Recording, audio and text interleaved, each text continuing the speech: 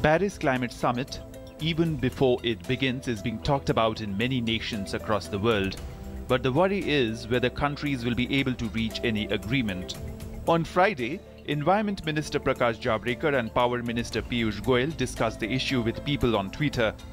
Power Minister Piyush Goyal said India has presented an example in front of the world by making a provision of tax on coal so that the collected amount can be utilized for protection of the environment.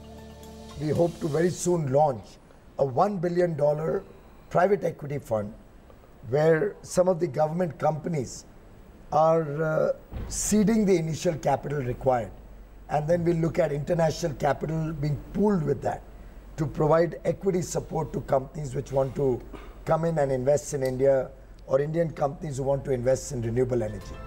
Environment Minister Prakash Javadekar said if other nations can also emulate India's initiative of imposing tax, they can also accumulate funds for environment protection.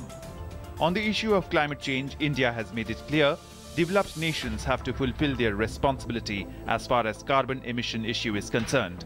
India has announced reduction in carbon emission from 33 to 35%, which is a significant step. The reduction will be done with 2005 as the base year.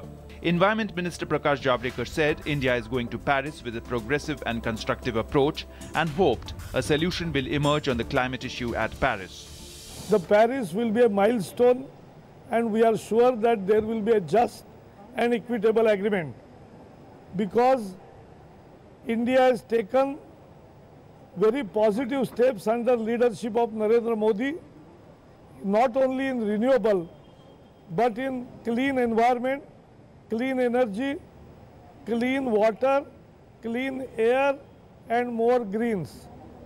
In a unique gesture, around 50 school children extended good wishes to the Indian delegation for the Conference of Parties.